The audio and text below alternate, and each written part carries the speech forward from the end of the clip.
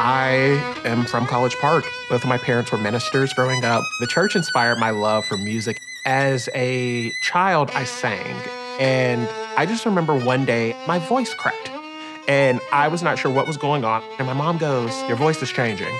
The violin gave me the ability to sing high again, and the violin really became my voice. It was very difficult to find quality music instruction. Typically, they were in the more affluent communities on the north side of Atlanta. And fast forward, coming out of the conservatory, I saw a different issue. How do I make a living?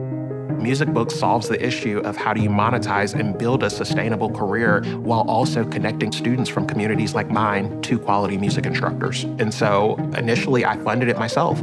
I went out, I did gigs, I would teach students, and I would put that money back into the company. It was years of doing that, and ultimately we're recipients of the Google for Startups Black Founders Fund, and that's what's helped us raise the money that we have today. So since receiving the Google for Startups Black Founders Fund investment, we've been able to raise an additional $150,000 in follow-on capital. And this is central to us continuing our mission of making quality music education accessible to the world. I've witnessed Musicbuk change a lot of lives.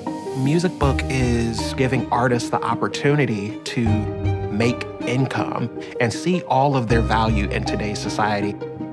And this contributes to us having high retention rates and our students showing incredible success. Black founders are truly changing the world. And the small part that I'm hoping to change is the face of classical music.